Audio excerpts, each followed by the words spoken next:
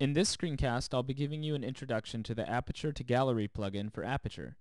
ApertureToGallery is an export plugin which allows you to easily upload photos and EXIF data to Gallery, the web-based photo organizer. This plugin will work with either Gallery version 1 or 2.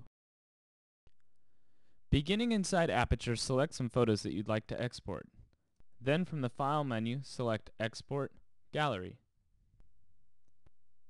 This will bring up the primary interface of the ApertureToGallery plugin. The top section of this window is where you can store connection settings for gallery installations that you would like to send images to. This section will display the available albums for the selected gallery.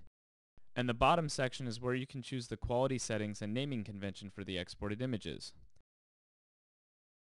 Begin by clicking the plus button to bring up a new gallery sheet where you can enter the connection settings for your gallery installation.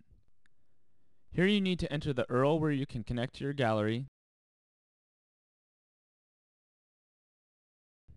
the version of this gallery, and a username and password of a gallery account that has permissions to add photos. Should you need to modify these settings, you can do so at any time by selecting your gallery from the list and double-clicking on it. Click Add and the plugin adds this as an entry in the gallery list and attempts to load the available albums into the album browser. With the gallery selected in the list, you are ready to choose the destination album. All of the available albums are loaded here, and you also have the option of creating a new album. Go ahead and create a new album for this export and use it as the destination album.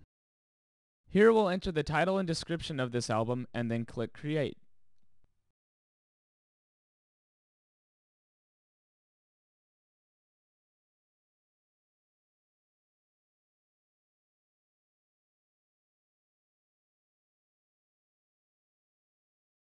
With the album created, you are now ready to select the output settings for your images. You have the option of sending either versioned images or a master. Keep in mind that Gallery may not handle master images perfectly, so use this option with discretion. If you choose to export a versioned image, you will also need to select a version preset and export naming format.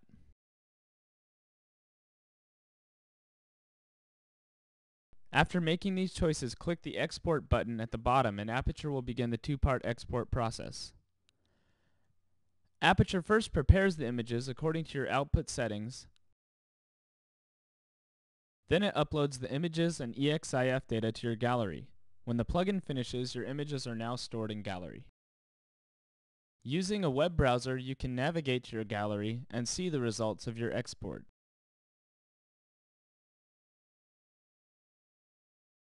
Here you can see that your new album was created, and by clicking on this album, you'll see all of the images that you exported from Aperture.